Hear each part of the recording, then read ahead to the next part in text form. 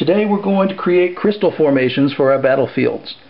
You're going to need some cardboard for your base, a little bit of pink foam insulation, something to cut with, a little glue, and some very fine gravel, and some paint. Now to start out with your base, you can use, I'm going to use cardboard. I of course will need to glue some sand later around the corrugated edges just so it doesn't look bad, or some flocking. And I've chosen to do it in a hexagonal pattern because I'm going to use this both for Song of Blades and Heroes and for HeroScape. And HeroScape uses hexes, so this is roughly the shape that I'm going to need.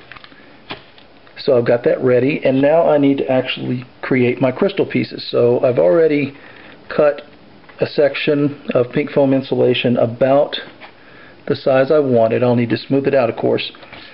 And then I'm going to cut it into sections.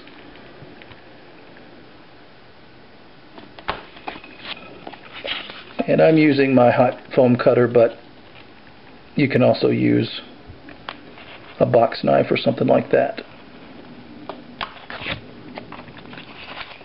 So I'm going to cut these all in slightly different lengths. And now we just need to bring each end to a point.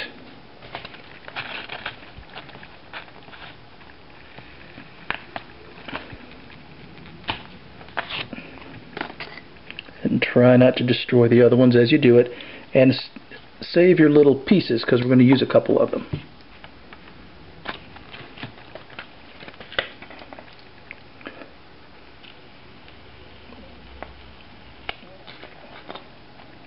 So there's my first cut.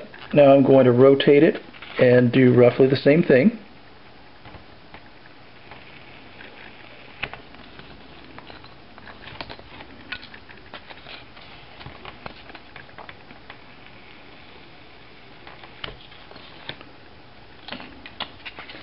And now I'm going to just try to even it up a little bit, and you can do that with the box knife. I'm just going to sand it a little. Since it's a natural formation, I don't expect perfection, although I don't know much about crystals. Maybe they are perfect, but mine will not be. Alright, so there's one. I'm going to make 3 of these. And then the other thing I'm going to do is, I don't want them all sticking up at the same angle, so I'm going to leave one flush at the bottom, but the other 2 I'm going to angle off a little.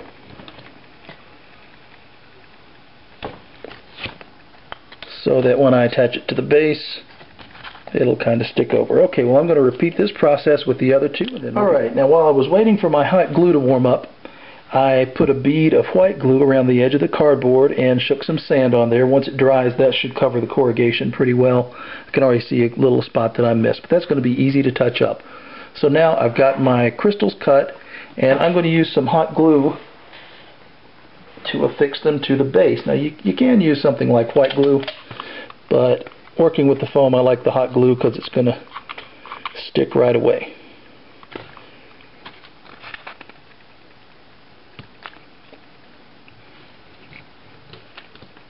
So there's my central piece, and then my 2 smaller ones, I'm going to look at where I've angled them and have each angling away from the main piece. Put one here,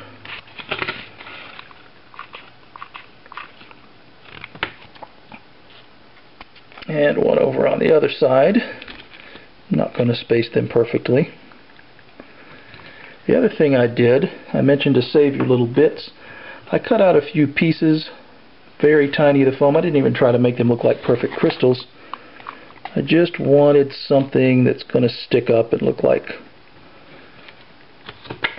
partially formed bits of crystal, just to add a little variety to it.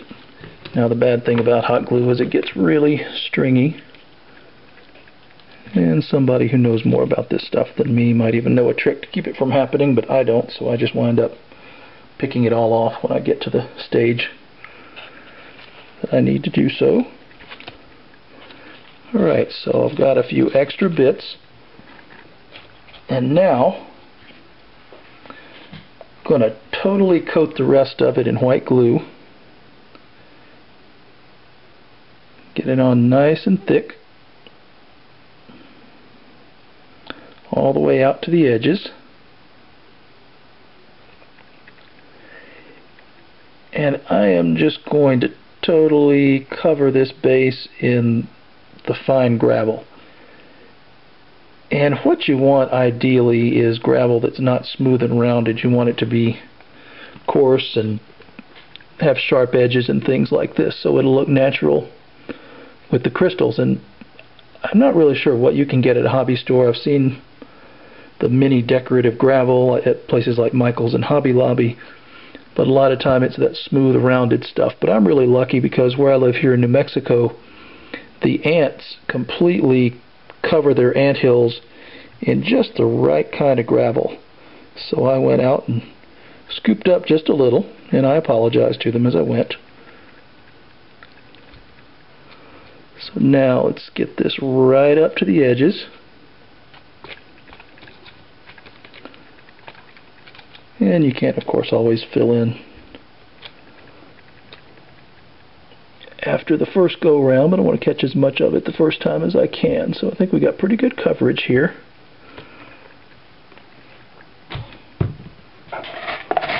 Now, just going to sprinkle it on here.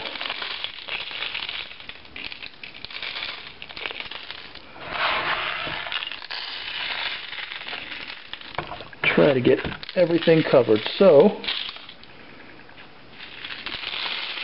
shake off the excess. Look for it wasn't quite ready for that, so we're going to give it another load. And then I'm going to give it some time to dry before we do anything else. So anyway, not going to hold it up this time, since that didn't work out for me last time. We're going to let this dry, and then it will be time for painting. Alright, so I have primered it with some flat black, and now we're going to brush on a couple layers of red. The first will be kind of a dark red, and I'm not going to go too heavy with it because, you know, I'm going to dry brush and leave some shadows showing.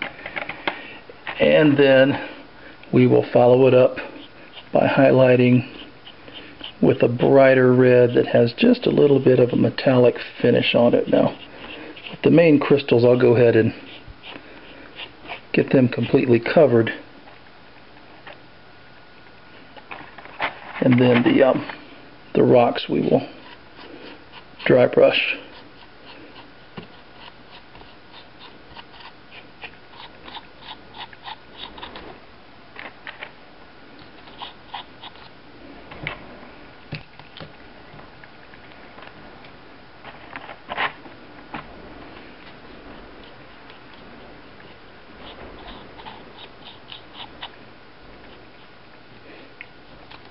You can see with these, just going to paint the tops.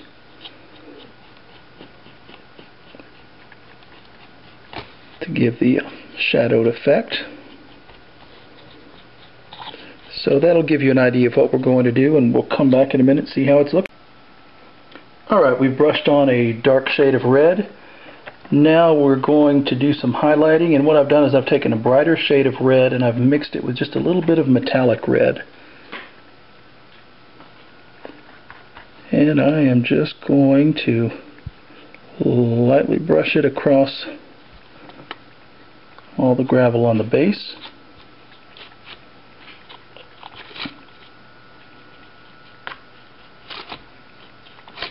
And then we're just going to highlight the crystals a little. Get the various corners and points.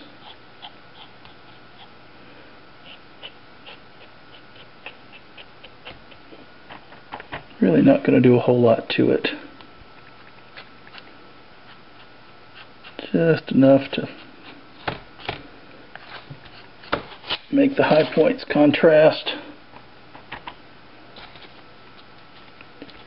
with the darker sections.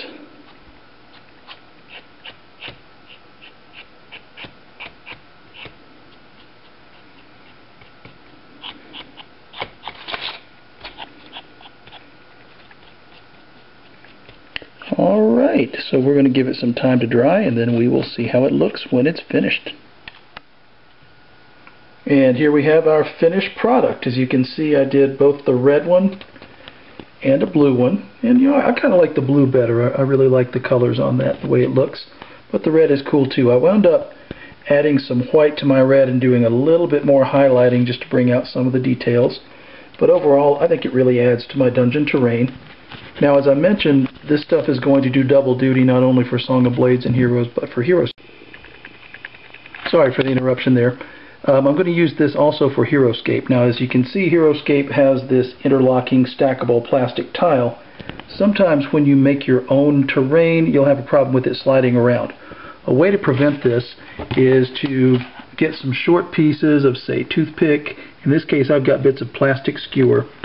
Put them down inside the hexes at the right length, and then what I'll do is I'm going to very carefully put some super glue gel on each of these, and then carefully put your piece of terrain back on top, and you give it time to dry, and when it's done, you've got something that will sit down inside those hexes and hold your thing in place, but it's not going to be so big as to make it a problem to use it on a regular battlefield. So there is our very simple